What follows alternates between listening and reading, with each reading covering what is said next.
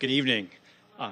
It's a real privilege and an honor to be with you guys tonight here at the U.S. Army Heritage and Education Center. And thanks to Tom, thanks to Jeff, thanks to Carl and Mary and everybody else who arranged for me to be here, because it's truly a privilege and it's an honor, and it's even more so to be able to be here tonight as the Kleber speaker this evening after hearing his wonderful story of survival, of being captured at D-Day. And if you haven't had a chance, over in the reading room, they have his books on display. I made an effort earlier today when I was in there to go over and read and look at those. And it's really just, it brings that story really home to you to see those books. So I would encourage you, if you have a chance, to stop by there on some time.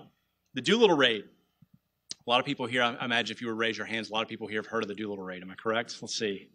All right. So, well, the Doolittle Raid was America's answer to Pearl Harbor. It was a surprise attack on Tokyo executed just 4 months after the Japanese assault on Hawaii. It was a virtual suicide mission. 16 bombers, crewed by 80 volunteer airmen, flew a one-way mission to pummel Japan's factories, its warehouses, and its shipyards, and then escaped to free China. But it was much more than just a bombing raid. The attack was a powerful tonic needed to rally a shell-shocked nation, to assure the U.S. public in its darkest hour that in the end we would win, that America would prevail. And the effect the raid had on this country 7 decades ago was profound. That's what Tom was just touching on a minute ago. Americans were so moved by the heroism of these airmen that a war bond poster signed by Mission Commander Jimmy Doolittle fetched a staggering $4 million in 1942. That's the equivalent of $58 million today for a signed war bond poster. A town in Missouri went so far as to change its name to Doolittle in his honor. And of course, the raid had even greater effects on the outcome of the war. The raid prompted the Japanese in the summer of 1942 to make an ill-fated grab for Midway, which turned out to be a disastrous naval battle for them and cost them 4 aircraft carriers. It shifted the balance of power in favor of the U.S. in the Pacific. But it was the Chinese who paid the largest price. Outraged over the raid, Japan launched a retaliatory campaign in the summer of 1942 that killed an estimated 250,000 men, women, and children and prompted comparisons to the rape of Nanking. All of these things occurred because of one raid, because of 16 bombers crewed by 80 volunteer airmen. And that is what makes the Doolittle Raid one of the most incredible stories of World War II. Now, the Doolittle Raid really began on the morning America entered World War II. In the pre-dawn hours of that Sunday, December 7, 1941, 6 Japanese aircraft carriers, the largest carrier task force at the time that had ever put to sea, cut through the dark swells some 230 miles north of Oahu. Throughout the carriers, airmen rose early that morning and dressed in clean loincloths and pressed uniforms, pausing alongside portable Shinto shrines to sip sake and pray for victory before heading topside to their planes. The faint light of dawn punctured the morning clouds as the carriers swung into the wind and increased speed to prepare to launch. 183 fighters, bombers, and torpedo planes roared off the carriers' decks in the first wave, followed by a second strike of 167 planes. The attack on Pearl Harbor was more than just a raid, but the dramatic opening act of war against the United States. A surgical strike designed to mortally wound America's powerful Pacific fleet anchored in the cool waters of Hawaii. Japanese Admiral Isoroku Yamamoto, the architect of the attack, knew it was imperative for Japan to sideline the United States before the war even began. Quote, "The fate of our empire," he warned in one of his final dispatches, "depends upon this operation." That Sunday morning, American forces slumbered. Troops had been out the night before, cruising down Honolulu's famous Hotel Street, lined with tattoo parlors, pinball joints, and shooting galleries. Others had watched Clark Gable as the frontier con man in the movie Honky Tonk, or attended the finals and the battles of the band at the New Block Recreation Center. When Japanese planes appeared in the skies over Pearl Harbor this Sunday morning, America was caught completely off guard. This is actually a Japanese photograph of the early opening part of the attack, and you can actually see the spray coming up from there off of Ford Island. Pearl Harbor resembled a parking lot that morning with 94 ships in port, almost half of the entire Pacific fleet. Pilots immediately zeroed in on the 9 battleships moored side by side. This is another captured Japanese photograph that shows the battleships Oklahoma in the top right and the West Virginia below it. And you can see the oil spilling out from the 2 where they've been hit by torpedoes. Japanese strategists had perfected the plan of the attack down to the use of wooden torpedo fins in order to run in the shallow waters of Pearl Harbor. Here, a boat attempts to rescue sailors from the battleship West Virginia, which was hit by at least 9 torpedoes that morning. The smoke from the burning warships literally darkened the horizon and could be seen for miles. In addition to targeting the Navy's warships, the Japanese zeroed in on Hawaii's airfields, including the Naval Air Station at Pearl Harbor, ultimately destroying almost 200 planes. The attack on Pearl Harbor destroyed or damaged 18 warships, including 8 battleships. Pictured here is the capsized battleship Oklahoma. And of course, the human toll proved horrific. Casualties among soldiers, sailors, airmen, and Marines soared to more than 3,500, a figure that included 2,403 that were killed that Sunday. Now in Washington, President Roosevelt was in the White House finishing up his lunch when news of the attack reached Washington. After that afternoon, as damage reports continued to pour in, he wrote what was arguably his most famous speech, even though it totaled less than 500 words. His use of the word infamy, his son later noted, would forever describe what happened that day. The next afternoon at 12:30 p.m., he delivered that speech before Congress, asking for a declaration of war. Now, personally, Roosevelt was sickened by the attack, and he knew that the immediate patriotism that flared up in the wake of the attack on Pearl Harbor would prove short-lived. But he also knew that America was in no position to go on a sustained offensive.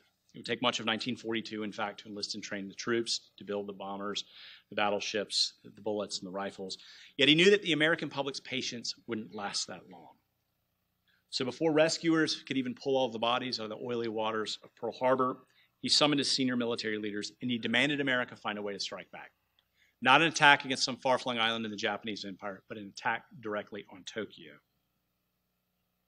Now, the challenge facing American war planners at that time was how to do it.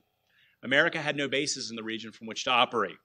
In addition to the attack on Pearl Harbor, the Japanese had seized Guam and Wake from the United States. The Philippines was under siege and would soon fall.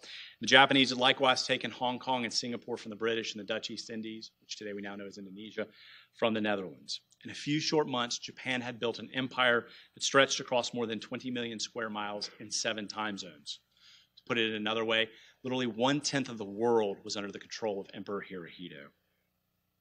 Not only did the United States not have any bases in the region from which to operate, but the 3 aircraft carriers we had at Pearl Harbor that had been fortunate enough to escape destruction that Sunday morning, it was deemed simply too risky for us to be able to use those carriers in a strike on Tokyo. The launch and recovery distances would require them literally to steam so close to the Japanese waters. It was a risk we simply couldn't take. But none of this mattered to FDR, who in each of his meetings continued to press Admiral Ernest King and Air Force Commander General Hap Arnold to find a way to strike back. And while in Norfolk in early January of 1942, one of Admiral King's staffers, he was there checking up on the Hornet, happened to notice a bunch of Navy planes taking off and landing on a runway marked up to look like a flight deck. And he had a thought. He said, what if we swapped out these short-range Navy planes and substituted them for longer-range Army bombers? And that idea, that thought that popped into his head that January day in 1942 became the genesis of what today we now know as the Doolittle Raid. Now, taking that idea and turning it into a reality fell to 45-year-old Lieutenant Colonel Jimmy Doolittle, who was, without a doubt, one of the most fascinating characters of the 20th century. Doolittle was born in California, but he was raised in Alaska, where his father was an unsuccessful gold prospector. Doolittle was small in stature. He stood just 5 feet 4 inches tall. Yet on all of his military records, he upped his height by 2 inches. Now, the Alaska that he grew up with around the turn of the century was a pretty rough and tumble environment. In fact, there were more saloons than there were grocery stores, and it was pretty wild. It was like the Wild West, if you will. And Doolittle realized that if he was going to survive in Nome, he'd have to learn how to fight. And so what he lacked in size, he made up for in spirit. And to avoid bullying, he became a fighter. And in fact, he proved so good at it that he eventually became a professional boxer. Now, he returned to California as a young man and enrolled in college. And he'd always harbored an interest in flying. And so he enlisted in the Army when World War I began. And on his first flight, he fell in love with it. And he proved so good at flying that rather than send him to Europe, the Army kept him home to train others. Quote, "My students were going overseas and becoming heroes," he later lamented. "My job was to stay home and make more heroes." When the war ended, Doolittle chose to remain in the service. The reason being it was the one place he could still fly every day and earn a paycheck. And this was the early era of aviation. Pilots were constantly testing themselves. They were testing their aircraft and whatnot. And so Doolittle, as a boxer and a fighter, immediately jumped into the fray. He set a number of speed records, and he was also the first pilot to ever fly cross-country in less than a day. It took him 22 hours to do so. Of course, this is the era before GPS. So when Doolittle did his flight, he literally took Rand McNally road maps with him and just kind of navigated his way across the country that way. But he was also brilliant. Doolittle went on to earn his master's and his doctorate at MIT. And he recognized that one of the biggest challenges facing early aviators was the inability to fly if you couldn't see where you were going. So he helped develop the artificial horizon, which is still standard on airplanes today. He's also the first pilot to ever take off, fly over a set course, and land again using only instrumentation. And he did it while zipped inside a hooded cockpit. And they actually had to have another pilot at a set of controls in front of him who had to have his hands above his head like this, so that observers on the ground would see that Doolittle was actually operating the aircraft. The New York Times summed it up best when they said in 1927, "Doolittle is as gifted with brains as he is with courage." Now, all of these attributes made this the perfect job for Doolittle to be the one to have to plan this raid on Tokyo. And it's one of the first jobs that landed on his desk in the beginning of World War II, as he was the staff troubleshooter for Hap Arnold, who was the commander of the Army Air Forces. And one of the first things he looked at in planning this was the logistics. And he determined that the B-25 was the best airplane for such a mission. And the reason he picked the B-25 was that it had about a 7-foot clearance from the wingtip to the island superstructure on an aircraft carrier. So it could just barely slide by and take off. But he also realized that meant it would never be able to land again on board. So this would have to be a one-way mission. Pilots would have to literally be able to take off, fly to Japan, bomb Japan, and then make it all the way to free China, sort of inland China, away from the parts occupied by the Japanese. And so he set a range of about 2,400 miles that his pilots would have to fly. Now, the B-25 had a typical range at that time of about 1,300 miles. So he's almost going to have to double how far these planes could do. So he and his men ultimately devised several different rubber bladders that were extra fuel tanks that could be sort of shoehorned in extra spaces inside the B-25. The planes would also have to be stripped down of all unnecessary equipment, including radios, even the lower gun turret. To scare off Japanese fighters, they actually came up with this ruse in which they put 2 black boards, essentially painted black, looked like basically broomsticks, if you will, out the tail of the B-25. So at least if they didn't have a gun, it looked like they had a gun. Doolittle then had to pick his airmen. The B-25 was a workhorse of World War II. We'd ultimately built about 10,000 of them, but this was a pretty early, but at this point in the war, it was a pretty new airplane, pretty early.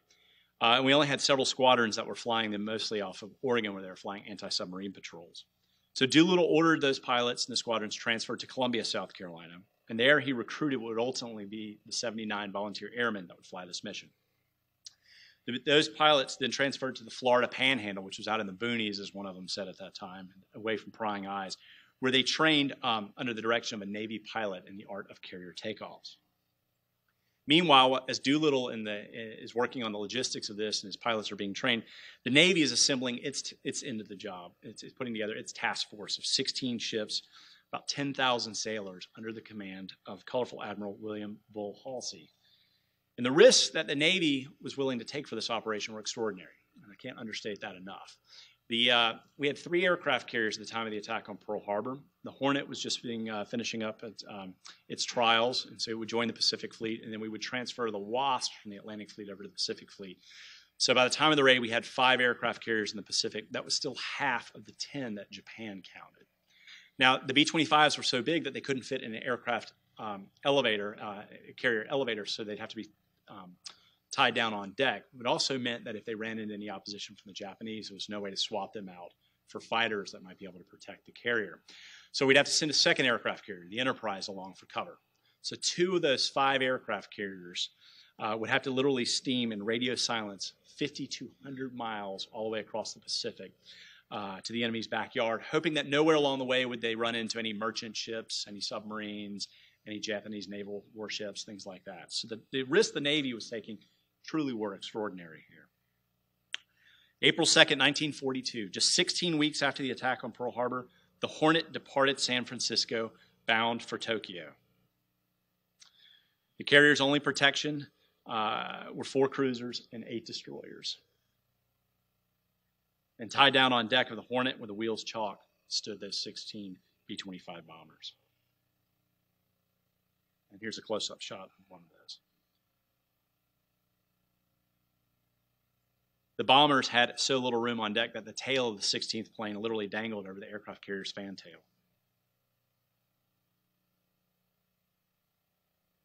And the task force steamed across the northern Pacific, taking a route that guaranteed cold, rough weather, but it also decreased the likelihood that they would run into any other ships out there.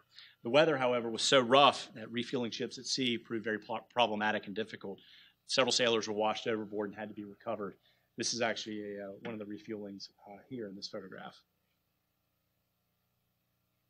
Now, as the task force neared Japan on April 17th, 1942, Doolittle and his men held a brief ceremony on board the deck of the Hornet, wiring Japanese medals that had been given to American sailors during a 1908 visit to Yokohama to the bombs that would soon fall on Tokyo. Here's a close-up shot of one of those. Other sailors took the opportunity to scrawl messages on the bombs, like the one penciled on the tail of this bomb here. Quote, "I don't want to set the world on fire, just Tokyo." Others read, "Bombs made in America, laid in Japan." A number of sailors even dedicated them to their parents and to girlfriends and whatnot. So, afterward, the airmen loaded ammunition in preparation for the raid. Now, an important player in the Doolittle story is Japanese Admiral Yamamoto, who was the architect of the attack on Pearl Harbor, as I noted earlier.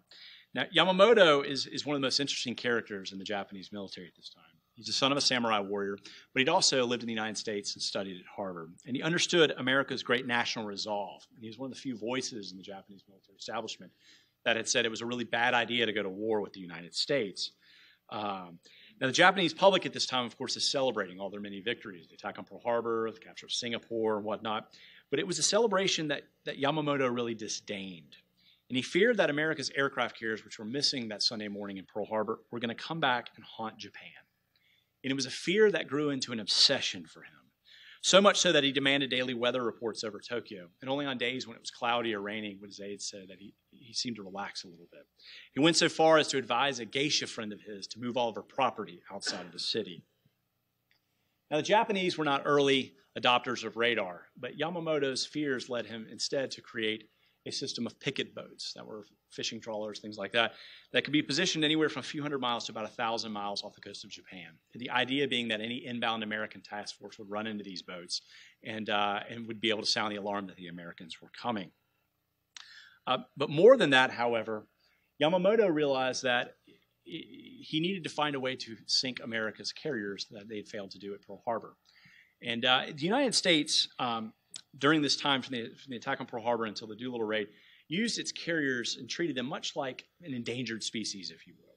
I mean, we really were protective of them. We would send them out for a raid off New Guinea, for instance, and then before the Japanese could counterattack, they would vanish. We'd pull them back and vanish. And Yamamoto knew that it was really only a matter of time before those carriers didn't show up off some far-flung island, but directly off of Tokyo.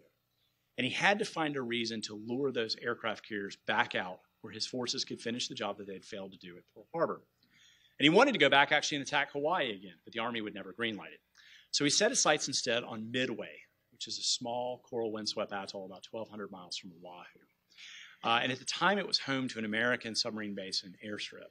And he knew that this was literally a piece of priceless Pacific real estate that America would have no choice but to defend. So he began to advocate that Japan take Midway. And to his surprise, he got pushback not only from the Army, but also from others inside the Navy. This debate was going on literally at the exact same time that Doolittle and the Hornet are at sea. Little did Yamamoto know at this time, however, that Jimmy Doolittle was about to help him make his final sales pitch. Meanwhile, each hour, each mile, the American warships are getting closer and closer to Japan. And throughout the task force, the earlier excitement of the mission was now replaced by soaring tensions His radio men hunkered over the receivers 24 hours a day, monitoring Japanese communications. No one stewed more than Jimmy Doolittle. The Hornets chaplain saw him one night literally pacing from rail to rail, the weight of this entire mission on this one man's shoulders. Now, early in the morning of April 18th, the task force's radars began to light up with blips.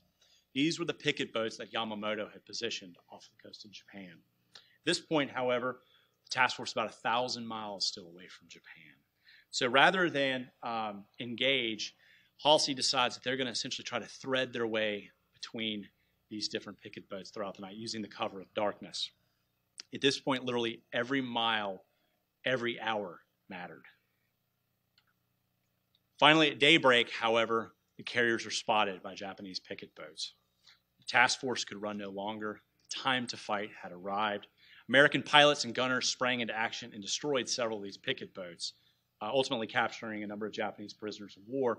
But they didn't destroy them before the Japanese were able to send a message that the American carriers were coming. So the secret they had fought so hard to protect was now gone. The Japanese had been alerted that they were coming. Meanwhile, back on board the carrier Hornet, Doolittle faced an incredible decision. What does he do at this point? Do the Japanese know they're coming? They're still more than 800 miles away from Tokyo. When Doolittle had planned this operation, he'd set 400 miles as the optimal distance to take off. At 400 miles, he'd have enough fuel to be able to take off, reach Japan, bomb his objectives, and still make it to free China. He'd set 650 miles as the outside maximum from which he could still do that and make it to land. There were no American destroyers. There were no submarines. There was no one waiting in the East China Sea to rescue him and his men if they didn't make it. But at this morning, after they've been discovered, after Japan's been alerted that they're coming, they're still more than 800 miles away. So what does Jimmy Doolittle do? Well, the weather this morning was atrocious. Heavy seas were crashing against the bow of the Hornet, sending spray over the carrier's deck onto the flight deck. Doolittle climbed into the cockpit of the first bomber. Just 467 feet separated him from the cold Pacific waves. He flashed the thumbs up sign to the Hornet signal officer. Clutching a checkered flag, began waving it in circles, signaling Doolittle to push the throttles all the way forward. Everything all ready? Doolittle asked his crew chief. "Everything's okay, Colonel," came the response. The signal officer dropped the flag and Doolittle released the brakes. The bomber roared down the flight deck at 8:20 a.m. Doolittle passed 50 feet, then 100, then 200. "He's never going to make it," someone on deck shouted. The bomber charged toward the end of the flight deck and then appeared to vanish. "Doolittle's gone," one of the Army navigators thought to himself. "We're going to have to make it without him." But then the bomber roared up into the gray skies over the carrier's bow, and sailors crowded along the flight deck, and the carrier's island erupted in cheers. Quote, "The shout that went up should have been heard in Tokyo," the mission's doctor remembered. The other 15 bombers took off one right after the other at less than 4-minute intervals, flying just above the wave tops inbound toward Japan. The 16 bombers crossed over the beaches and into the Japanese mainland, aimed at Tokyo and other key industrial cities like Kobe and Osaka. Each plane carried just 4 bombs. They flew over baseball games. They flew over schools. Children waved at them. A few even threw rocks at one of the bombers as it came in over one of the beaches. As the crews came in over Tokyo, they could actually see the muddy moat that encircled Emperor Hirohito's palace. This is one of only 2 photographs shot from the cockpits of the bombers that survived the raid. And you're looking down at the Yokosuka Naval Station, shot from the navigator of the 13th plane. Here's another shot of that same Navy base.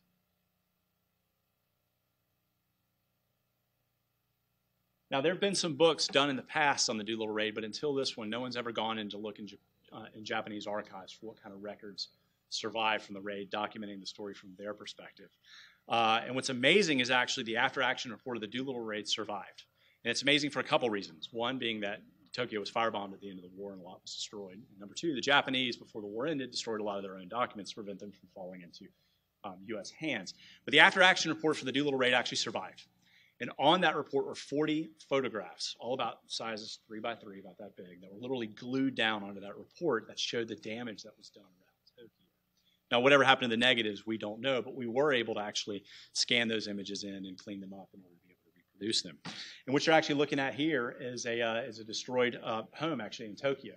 And you can see that so much of the architecture of Japan at that time, literally about 98% of Tokyo was made out of wood and paper.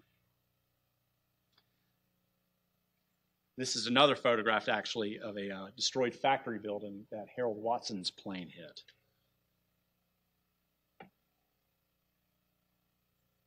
And here's a crater left by one of the 500-pound demolition bombs.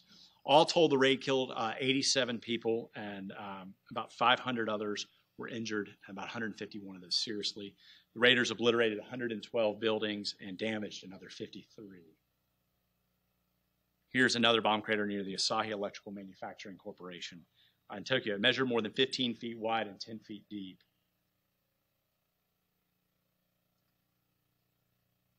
These Japanese officials give you sort of a sense of the size of one of these craters. It kind of helps put it in perspective. One of the blasts in Tokyo.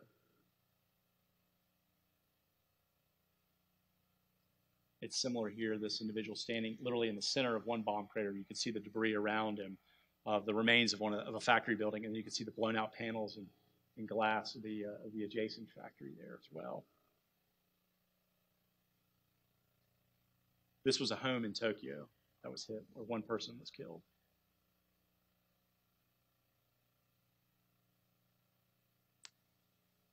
And here's another shot of that same place where they're cleaning up the debris and all afterwards. Now, the Japanese were very meticulous in tracking down what the raid, including all the duds. I mean, there were a number of duds, particularly with the incendiaries. So they wanted to know what kind of ordnance the United States used. And so in this photograph, you're actually inside of a building looking out, and you can see the sort of the hole, if you will, where they're excavating down into the pluff mud. And there you can see a couple workers digging even deeper, trying to get to the bottom. And then about 15 feet down in the mud, they found it.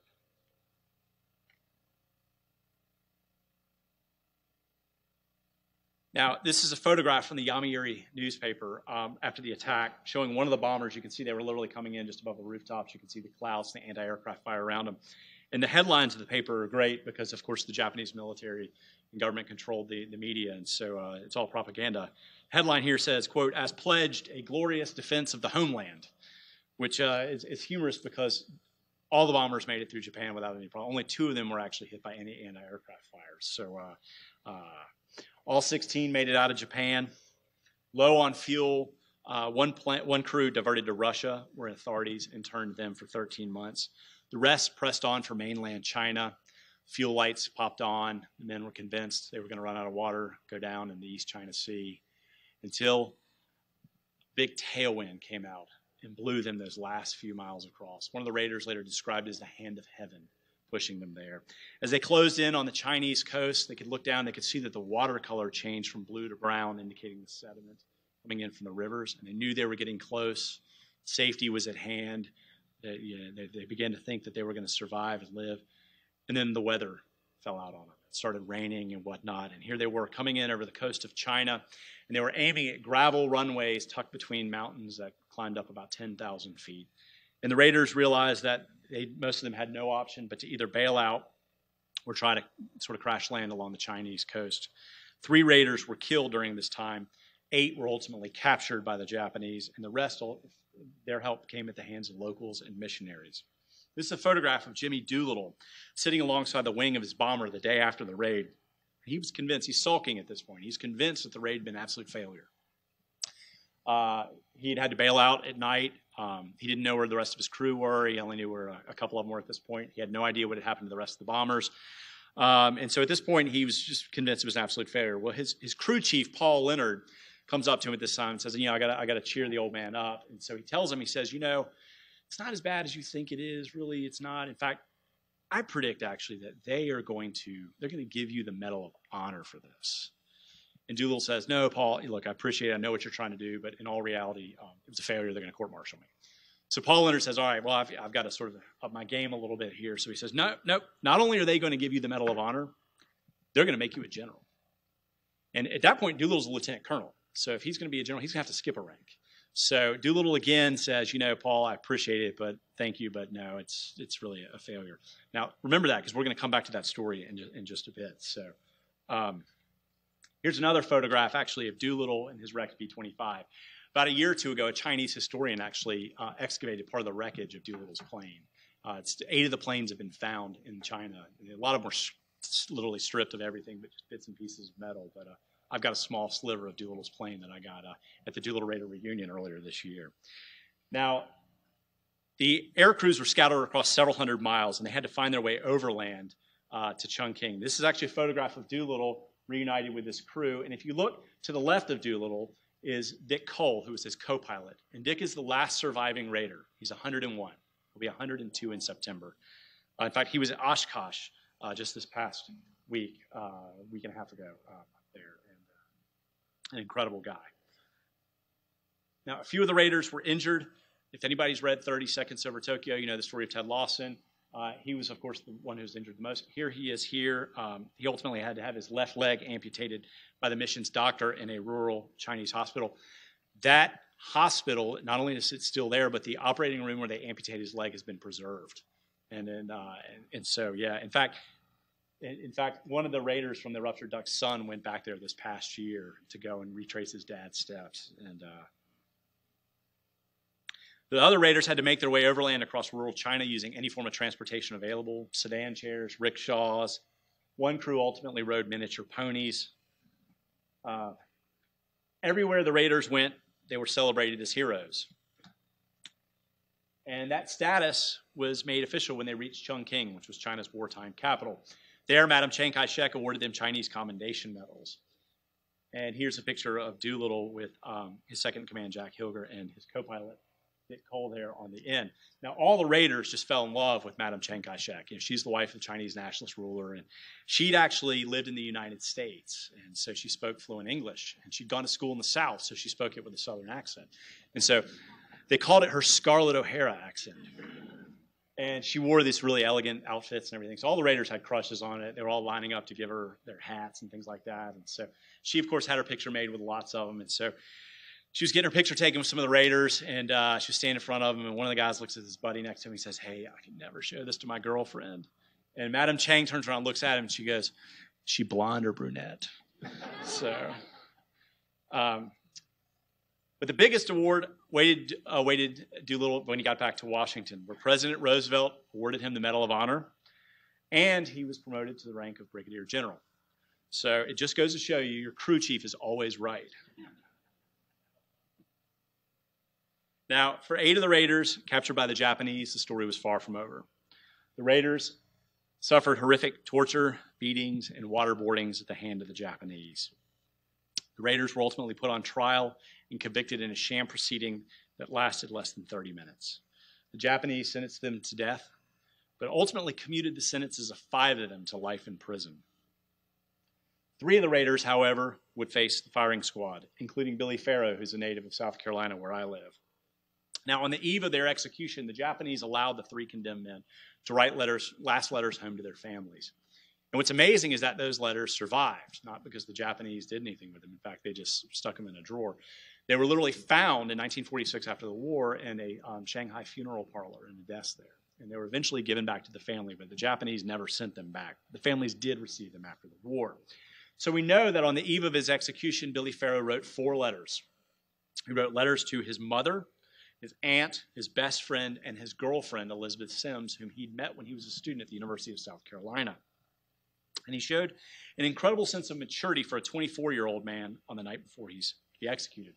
He wrote to her that night, quote, "You are to me the only girl that would have meant the condition of my life.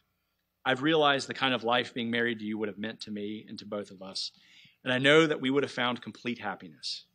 It is a pity we were born in this day and age. At least we had part of that happiness. Find yourself the good man you deserve, because you have so much to give the right one." The Japanese came for Billy Farrow, Dean Hallmark, and Harold Spatz on the afternoon of October 15, 1942. taking them out to public cemetery number 1 on the outskirts of Shanghai. The raiders were made to kneel and were bound to 3 white crosses like the ones you see here. Japanese placed a white cloth around each man's head with a black dot drawn to mark the center of the forehead. A single shot killed each of those 3 raiders. The other raiders would spend the next 40 months in Japan's notorious prisoner of war camps, where Raider Bob Meter starved to death. This is actually a message that the raiders carved into the floorboards of one of their prison cells. And after the war, that floorboard was cut out, and this was used as an exhibit in the war crimes trial. And if you're ever up at Wright-Patterson Air Force Base and go to the National Museum of the U.S. Air Force there, this floorboard is on display there. It's a very powerful exhibit to go and see. Now, the Doolittle Raid eradicated in Japan all the opposition to Yamamoto's plan to take Midway. If American aircraft carriers could strike Tokyo, then the flat tops were still a threat and needed to be destroyed. However, the June 1942 Battle of Midway turned out to be a total disaster for the Japanese. But it was the Chinese who really suffered the worst. In an effort to prevent the United States from ever using coastal airfields, as well as to punish those locals who'd helped Doolittle and his men, the Japanese launched a 3-month retaliatory campaign that led to an estimated 250,000 deaths. Troops cut the ears and noses off of villagers, set others on fire, and drowned entire families in wells. Japanese not only used incendiary squads to systematically torch more than 24 cities, towns, and villages, but also unleashed bacteriological warfare in the form of plague, anthrax, cholera, and typhoid. In fact, there's still people living in China today who suffer the effects of anthrax. There's a museum there dedicated to the victims of the bacteriological warfare. Now, the United States didn't have any boots on the ground in this part of China to realize exactly what all had gone on until much, much later. In fact, the first American intelligence officer wouldn't reach this part of China until October. But in the course of my research, I discovered that there were a lot of American missionaries in this part of China. And their records were on file at DePaul University up in Chicago. And these records actually were extraordinary in that they included not only letters and diaries and photographs, but even property insurance reports like damage claims that they filed for the destruction of the 31 parishes in the wake of all of this. Now, these are actually photographs from DePaul, and what you see is as the Japanese, it was a lot like Sherman through the South. As the Japanese were sort of marching from and destroying along their way, the missionaries would flee out into the woods. You can see they're running across a stream here, and they would build these temporary shelters in the woods. And they would wait out the Japanese, and they would come back in immediately thereafter. They would see the damage, and they would write letters of what was happening, send it by messenger farther down the road to alert other missionaries to get out of the way of the Japanese. Those letters really provide an up-close and personal view of the horror that happened there. In his letter to his bishop, Father Wendell Dunker described the bloodshed he found. Quote, "They killed anybody and everybody for no reason at all. Every town they enter is another Nanking on a small scale." You can see the ruins here of Yingtang. It's literally nothing but the facades that are standing. Father Vincent Smith echoed him, and he said, quote, "I cannot tell you the full story of the brutalities inflicted on these helpless people, on men, women, and children, even upon babies," he wrote. "No civilized mind can conceive the tortures which were inflicted on all." At the war's end, the 4 surviving raiders were released from prison, all weighing less than 100 pounds. Chase Nielsen would later return to China as a star witness in the war crimes trial. Here, the executioner of the other 3 raiders, Sotojiro Tatsuda, bows to Nielsen during those proceedings.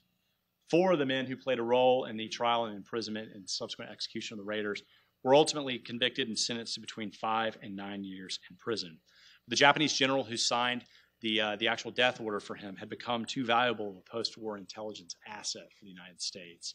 And so MacArthur's chief of intelligence at the time sort of stonewalled American war crimes investigators and literally ran out the clock, if you will.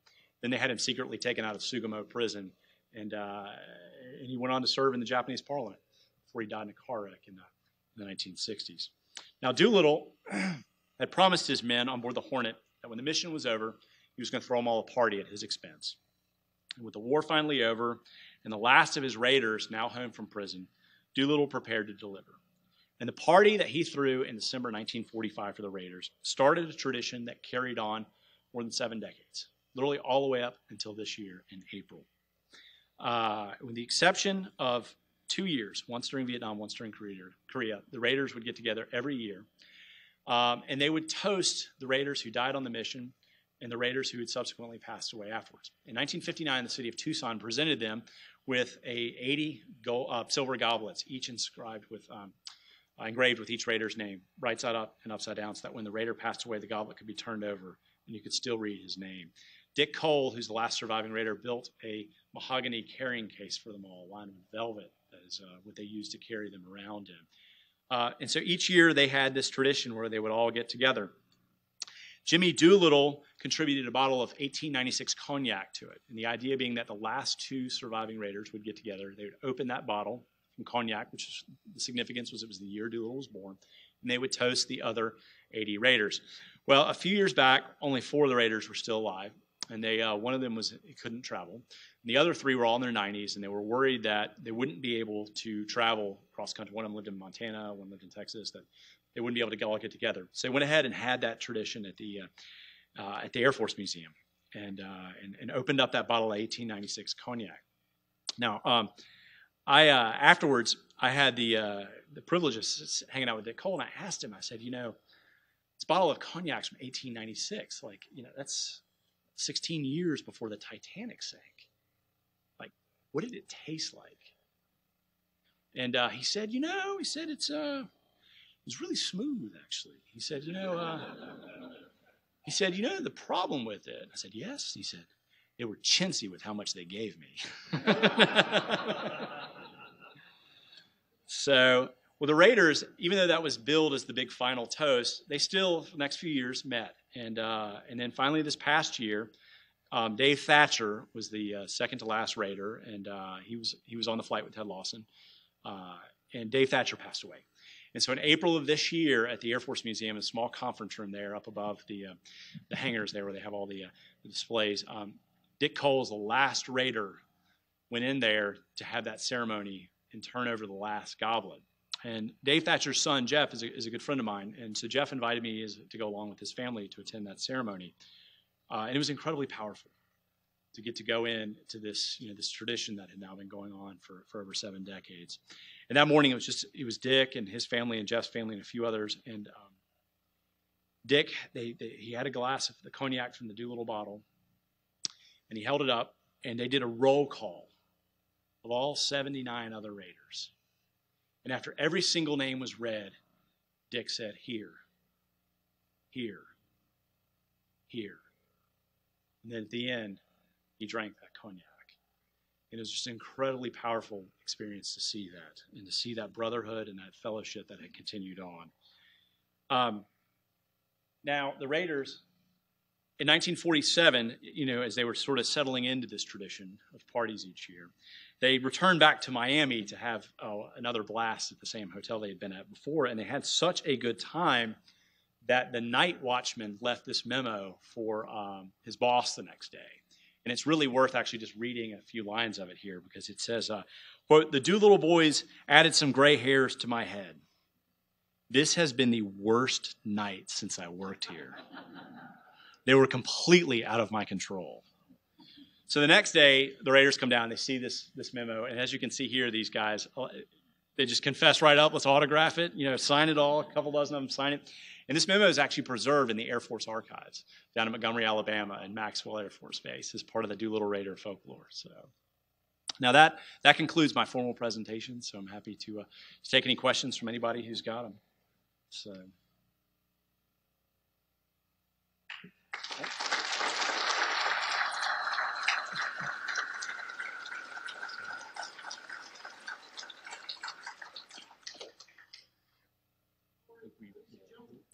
Is this thing on? Oh, it is on.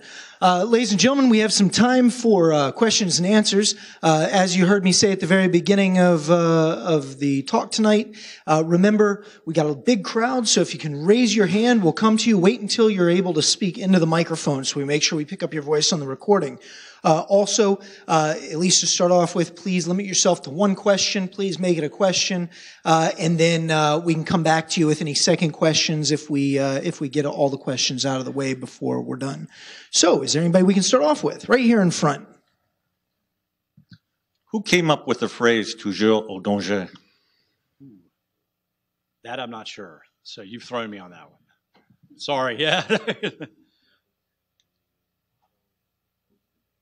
Yeah. No, you've thrown me on that. Yeah. Yep. We have one on the other side there. That last session that you described with the reading of all the names, was that recorded at all? Is there a record Yes, of that? the Air Force actually recorded that, and I'm not sure if they were going to put it online or if they did it for, just for their archives or not. But they did have a film crew there in the back. So, very, very powerful experience. All right, we have one right over here. I was pretty moved by the fact that more than 200,000 Chinese people lost their lives as a result of this. In that time period or afterwards, did anybody reflect on such retaliatory action and the consequences of it? Did it affect military policy or anything like that? Yeah, that's the retaliation in China has been a story that I think has come to attention much more recently. And it's getting much more attention these days than it has in years past. And part of it was, there just, as I noted earlier, there was nobody there on the ground to really record it. But more and more people are starting to study it. In fact, there was a Melinda Liu, whose father was actually one of the Chinese locals who helped the Doolittle Raiders in their escape. She's been Newsweek's bureau chief in Beijing, and she's been working on a documentary about the Chinese atrocities, and she's been going around and interviewing these victims and whatnot. And I saw at the Air Force Museum earlier this year, she screened a rough cut of it, if you will. It's an incredibly powerful film that'll be released hopefully later this year that really examines that. Now, what happened in the wake of the Doolittle Raid was sort of part of a pattern that you saw, and it happened in Asia. It happened in Nanking in 1937. It happened in Manila in 1945. And the U.S. was not, we were not unaware of this possibility that this thing may happen. Nanking was well publicized. The brutality that happened there, it wasn't one of those things that came out after the war. It was covered during its time. And the U.S. knew that. I don't think anyone in the U.S. government anticipated it would be a retaliation on the scale and the size that it was. But there's no doubt that knowing that there was going to be some sort of retaliation, that's why we kept it a secret from the Chinese. In fact, we didn't tell Chiang Kai-shek until literally right before the operation that was going to happen. When he objected, we said, look, tough, carrier's already inbound. It's happening. So, but I don't think anybody had any sense of just how violent it would ultimately be. That's what's come out subsequent to that. So. All right, do we have another question? Up here in front.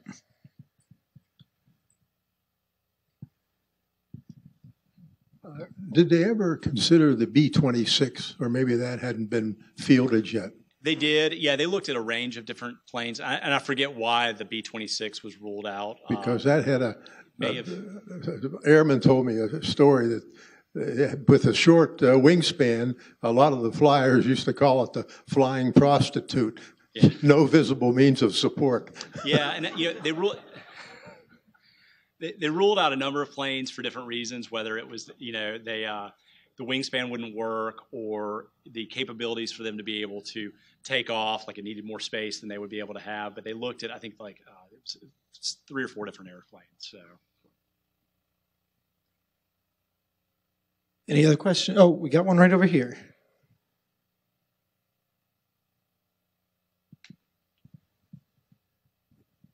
Do you find a lot of parallels between Jimmy Doolittle and Eddie Rickenbacker's life?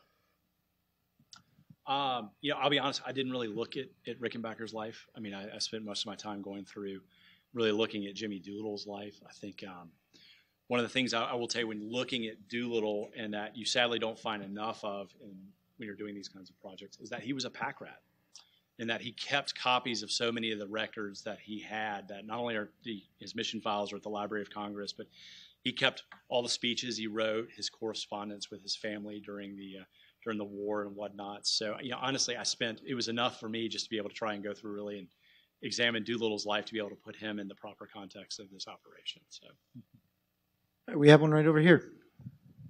Mr. Scott, it appears that you not only were blessed with time with the family and all the friends of the Doolittle Raiders, but you did a lot of research. Yes. In your research, what was the most fascinating aspect of all the research as you discovered? That's a tough thing, because I mean, any project like this has, you have big areas that you have to zoom in on as you're kind of working your way through. You have to look at the raid, you have to look at the commanders, the personalities, you have to look at the repercussions, the Japanese, the China angle. So it really, figuring out which element of the research was the most appealing is tough to say. One thing I will say is, I think you hit on a nail on the head. The time I got to spend with the few surviving raiders who were still alive and their families, for me, was really the highlight. I mean, I count a number of them as really close friends now. I've gone and stayed in their houses and whatnot. I mean, just, in the tradition that these guys, in the legacy that they left, and the way it's now carrying on, because like even, they had the Doolittle Raiders Association for years. That's now fading away. Now there's the children of the Doolittle Raiders and their mission. They get together every year. How can we preserve this in schools and things like that? It's just really it's a wonderful legacy. So I would say, I think out of all the research, that's been one of the highlights. I mean, I love getting together with the families. I love getting to spend time with them all. So, yep.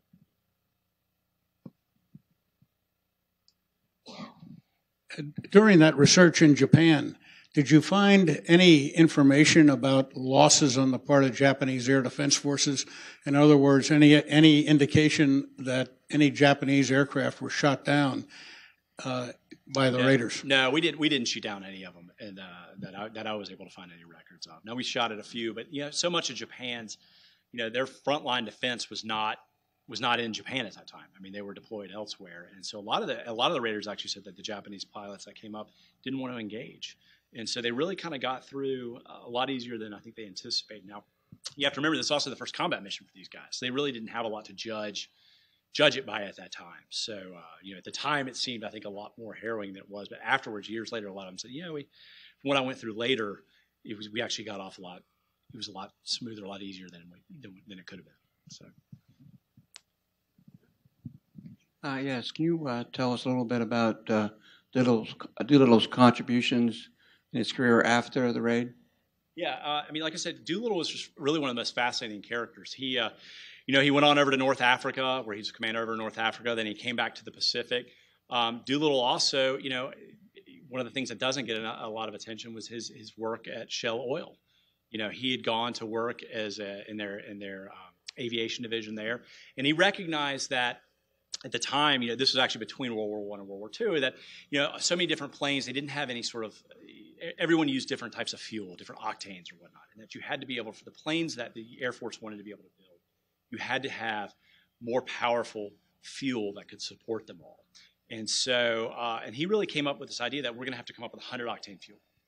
And that, if you're going to get these big 4-engine planes off the ground, you're going to have to be able to do that. And the challenge he had is he had to tell Shell, all right, there's no market for this right now, but I think this is the way aviation's going to go, and you're going to need to build this fuel. If you do that, if you agree to do that, I will then go to the Army and I will sell this to them and get them to buy this kind of fuel, if you will, and build your market that way. And a lot of people thought Doolittle was going to fail, and they called it Doolittle's folly. But in the end, it was wildly successful. And that's just one example. I mean, Doolittle was constantly, he was a tinkerer, he was a mechanic, he was an engineer. Another one of my favorites, he was a stunt pilot and a test pilot. And, he was down actually in the early era of aviation when airplane companies were trying to get off the ground. It was very expensive and whatnot to be able to do that. And they would come to the Air Force and they would say, can we borrow Jimmy Doolittle to help us go overseas to sell our planes? And the Army recognized that in order to be able to build a domestic aviation industry, they would have to essentially loan Doolittle and other pilots out to be able to do that. And so Doolittle then goes off and he's sent down on this tour of South America for Curtiss Aviation, where he's got to go and help them. He's got to basically fly their planes and help sell them to Chile and Argentina and places like that. Well, one night at a cocktail party, Doolittle goes out and he's of course, he's a boxer, he's a gymnast, he's all these kinds of things. So he's had a couple pisco sours, and some of the Chilean guys say, you know what?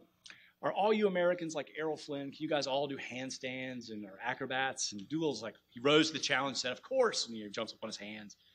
And so they said, no, well, Errol Flynn does it like on window sills and things like that. And so Doolittle then popped up on his hands out on a balcony, sort of on the edge of the window. And of course, the window sill collapsed. And Doolittle fell about 15, 20 feet, and he broke both of his ankles. And so he's put in a hospital. And he was mortified by this. And so, because he couldn't fly at this point. And he's like, the Army's trusted me. they've loaned me out to Curtis to be able to do this. Here I am. I was an idiot. I fell and I broke both my legs. And so, but like so much that Doolittle had done in his life, he said, rather than sulk on that, I want to do something about it. And so he literally had one of the air crew guys help fashion him some special casts that would hold his legs in place. And they could buckle his feet to the pedals of the plane. They literally carried him out, put him in the cockpit of a plane, and he still went out and flew those planes with broken legs to be able to show that.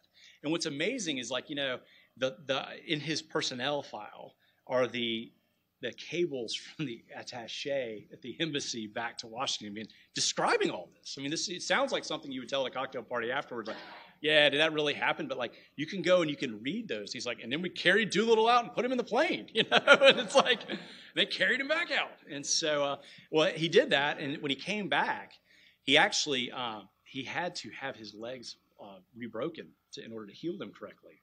And he almost, in this point, he made the decision wisely that he was going to, you know what, he was at Walter Reed, and his whole career was now on the line.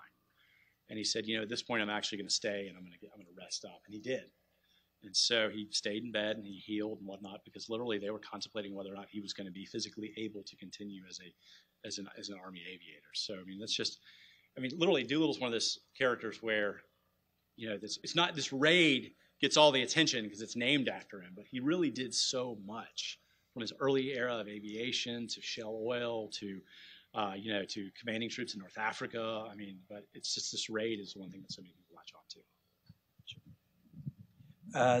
The prisoner thing, why didn't they just wipe out everybody? What was the idea of saving 5 or whatever the number was? That's a good question. He asked, you know, why just those 3? Because all 8 were originally condemned, and that's a great question. And the reality is we don't know, because the Japanese, the military was furious about this, and they wanted to execute all 8 of them. And the person who actually came to the defense of these raiders was actually Hideki Tojo.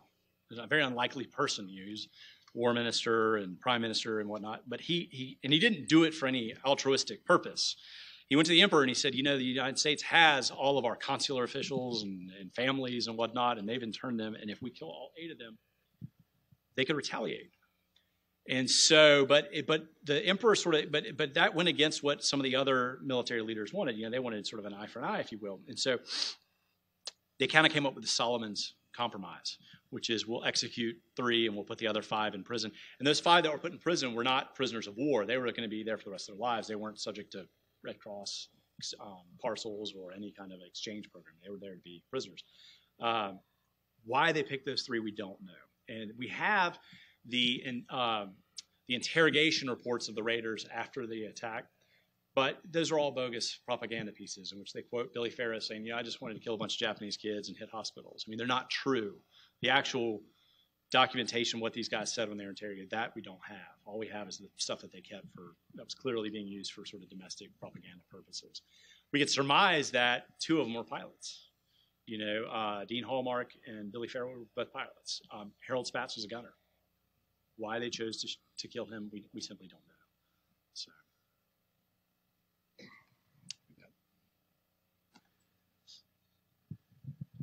Do you have any information on the criteria that Doolittle used to choose his volunteers? Pretty much guts was it. I mean, they brought these guys into Columbia, South Carolina, and they told them, look, there's a really dangerous mission. We need volunteers. We can't tell you about it. You're going to be gone for several months, but we can't tell you really anything more about that. Who wants to volunteer? And, Doolittle had challenges. If you look back in his notes and things like that, I mean, none of the gunners had ever fired a gun in combat. None of them had ever fired a plane in the air. I mean, they were using ground ranges when they were trying these things. I mean, when they got these guys down to the panhandle of Florida, I mean, they were doing their overwater navigation. They were doing all this kind of stuff, and he was really worried about that. Now, he felt like the pilots and the co-pilots and the navigators were in pretty good shape because they'd been flying and whatnot, but the gunners and stuff, he said, we really don't know, but at the end of the day, we're hoping this isn't a mission that's going to come down to whether or not these guys can shoot those guns. We're hoping they can kind of get in and get out. The other criteria was whether or not they could take off. And, they went over, they had to do their tests of whether or not they could get off in the amount of distance required. And they brought in Hank Miller, who was a Navy pilot, to do it. And Hank Miller, fortunately, was a pack rat like Doolittle and kept all of his notes on every single one of the Raiders. He created this like handwritten spreadsheet, if you will, in which he literally, they did it. They tested each plane empty. They tested it with a light load, medium load, and then a full load. And he went through, and a few of them washed out for not being able to do that. One of them crashed a plane during the tests and whatnot. So that was really the big determining factor. Now, they trained more crews than just those that went on the mission because they had to have backup crews in case something happened, somebody got sick, appendicitis, something happened to the plane. Every one of those who trained got on the Hornet. They didn't want anybody roaming around that had been through that training. So they trained, I think, 24 crews, but only the 16 actually flew it.